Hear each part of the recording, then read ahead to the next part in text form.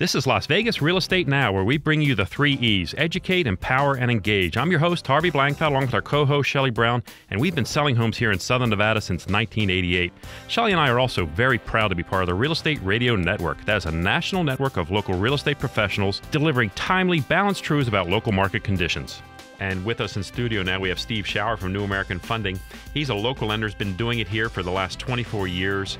Steve, welcome back. Hi, Harvey. Thanks for having me. Everyone thinks that the only way you can get a nice low down payment is through FHA, but that's not the truth, is it? Not at all. Not at all. So what's out there for us now? The conventional loan, the conventional 3% down. And you know, it's funny, I always have everybody ask me, I thought conventional you had to put 20% down. Right. So everybody always asks. That's the assumption. That's the assumption out there. And they have as low as a 3% down payment now. It's a great option to buy, with the standard being 5%.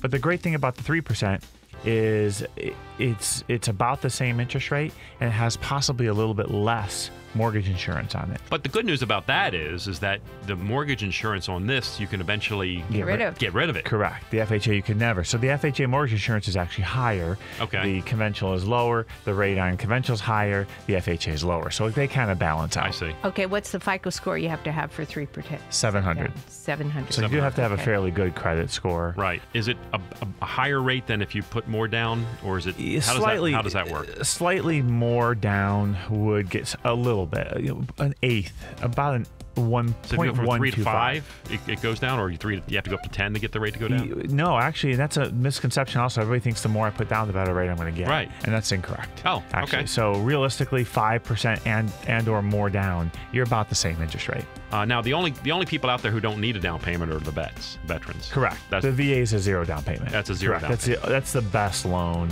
And I've always thought about this too, is I don't understand why sellers don't really like the VA loans out there. I don't get that. There's a misconception about that, because they think that with a VA loan, it costs them money. And it doesn't. And it doesn't.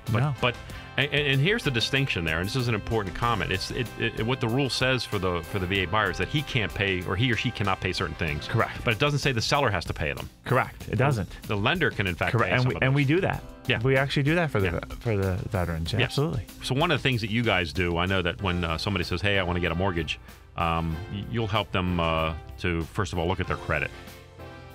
So credit's a big factor, of course, on loans. Yeah. It's a major factor. It's one of the things that we can help fix. However, it's also one of those things that you can't just go, okay, do this right away tomorrow, and you'll be set to buy.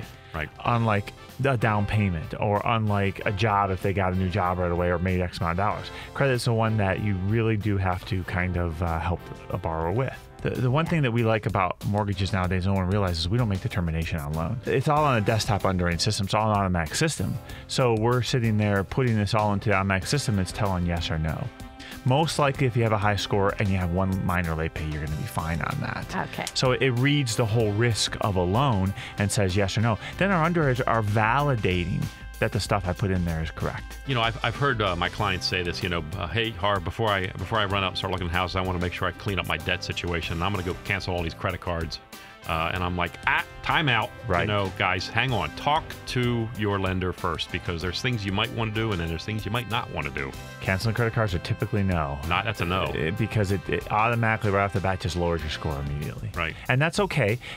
It'll lower your score immediately, and maybe 6 months down the road will raise your score above what you were at. Right. But the downside is they're buying right now, and it lowered your score 20 points. That could be a difference of 0.25% in the interest rate. Well, what if I have a big balance? Should I pay it off? Do I need to pay it off? No, even paying off a big balance. So one thing that really affects scores that most people don't realize is, let's just say you have a $1,000 credit limit, and you owe $1,000 on that card. That lowers your score. That could be a 20-point swing in a score. 20 points. Wow. So what you have to do is now you go and just pay that card off. Right. That's another 20-point swing, unfortunately, because now you have that much more available debt. So what I always say is you have to pay it below 50%. You need to pay that thing to 450, and now your credit score goes back up or stays where it was. Interesting. You've been listening to Las Vegas Real Estate Now with hosts Harvey Blankfeld and Shelley Brown. Please tune in every Saturday at 11 a.m. right here on News Talk 720 KDWN.